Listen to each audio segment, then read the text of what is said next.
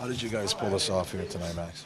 It was definitely a team effort. It was ugly in some parts of the game, but overall we managed a way to get it done, and it's a full team effort for sure. Smitty was outstanding, and I mean, you watch Toby in overtime there. That's what wins you a hockey game, so it's nice to see that stuff.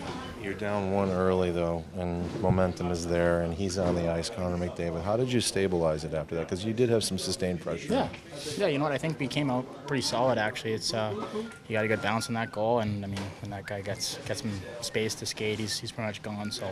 Kind of collected our thoughts there and came back, and overall it was a great 60 minutes from our whole team. We go back to your goal. We talked about it, but it starts with that face-off one in the center dot, right, with Marty? Yeah. I mean, hands is huge on the draw, and then obviously O made a great play. I think it was Oda to Verby, and then Verby made a great pass to me, and then I get lucky on a shot. So it's pretty much the goal because of those two guys, and I just got rewarded for it. Goal probably couldn't have been better since you guys didn't have a lot to show for the pressure you got, and they had just gone up 2-0.